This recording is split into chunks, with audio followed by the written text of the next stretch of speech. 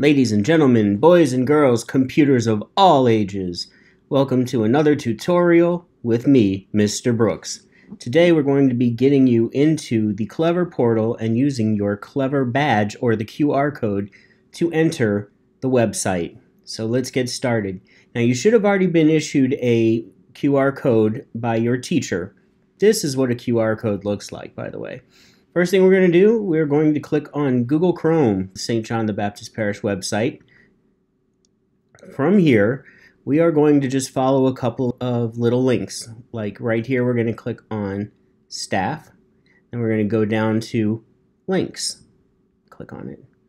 Now right here at the top, it says Clever Portal.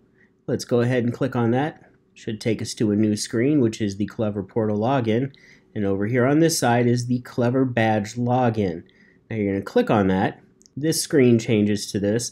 And right about here is where a drop-down screen would appear that asks you if you want to allow or block access to clever.com having access to your camera.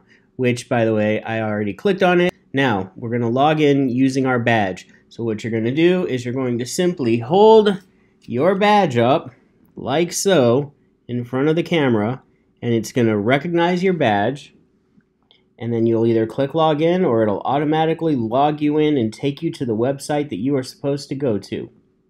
I hope that answers all of your questions. There is a written version of this that is provided on our school's website. Don't forget to like and subscribe. Have a great day, weekend, Thanksgiving.